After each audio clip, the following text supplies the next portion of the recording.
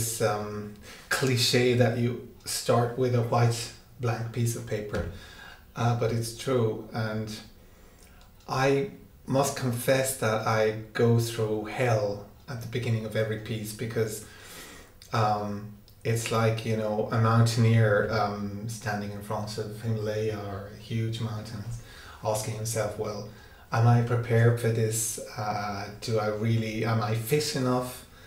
Will I have the endurance to go through this whole process from the beginning to the very end?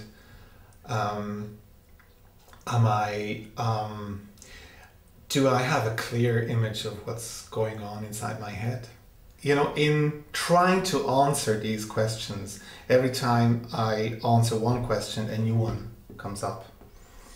And I try to follow my instincts probably more than mathematical structures, which of course are always somehow lurking in the back of my mind. I can't help that, because music and mathematics are, you know, in many ways the same. I usually I start with sketches, and I have a pretty shady, vague idea of the as the Italians say, dramaturgia. This is impossible to translate, I find, but the dramatic line of the whole piece. I know if it's going to, how it's going to feel more than its actual shape.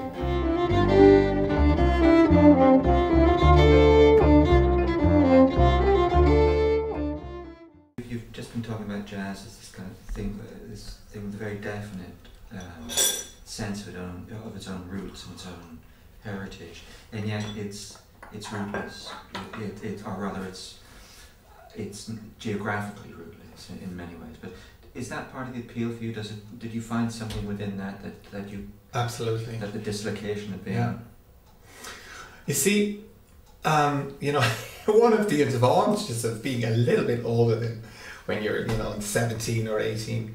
I mean, you know, when you're 17, you don't worry about things like roots and family and tradition. My God, I mean, it's, you know, you want to leave all that. It's really, you want to even, you know, there's this famous question, how much of the tradition do you have to know in order to destroy it? Or, it's, you know, how much if you consider yourself avant-garde, how much do you have to know about the garde to be avant la garde, you know? I think only recently I became aware of the fact that probably, you know, going back to the very first question you asked, why do you compose, is that I really felt and still feel quite homeless where I am. And I guess music is the strongest and most intense way of trying to create a home. So I became really aware of you know, traditions in the plural form, not only jazz music, but also in folk music and classical music, when I was away from all that and as far away as you could possibly get, you know, really experimenting with the very avant-garde elements of music that only consisted of noise, or whatever you want to consider as noise, and on the verge of total silence.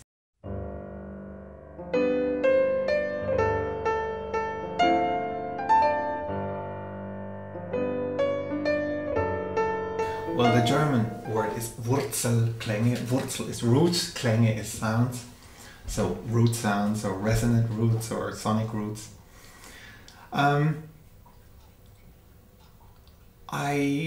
You know, going back to the question of performer and composer, there's a third profession inside, you know, a musician. Many musicians also teach. Sometimes they just teach from time to time, like master classes. Sometimes they teach for a living. In my case, it's more actually on both sides. I like to do workshops and master classes, but I also like to teach. And I teach children from the age of, I'd say, 6, 7 up to my oldest pupil is 78 now.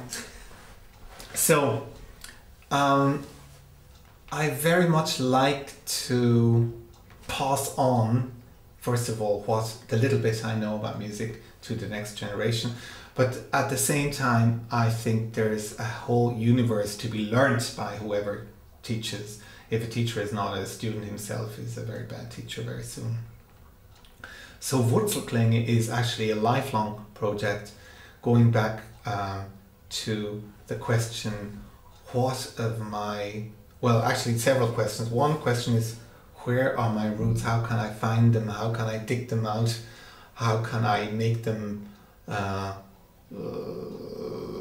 can I grow, let them grow in the present and in the future?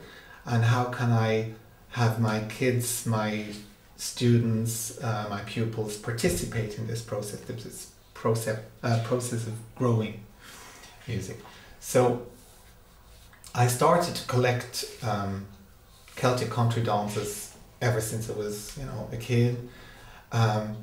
I set some of these dances to music. I wrote a lot of new material based or inspired by these country dances.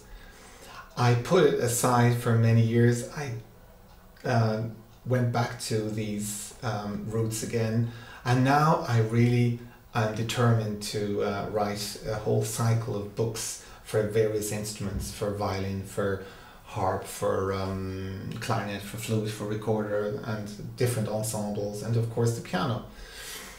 And I'm not afraid to be associated with, what Jerome de Bromhead once asked, are you going to be the Irish Béla Bartók? At that time I didn't know what he was talking about. That was in an interview for RTE.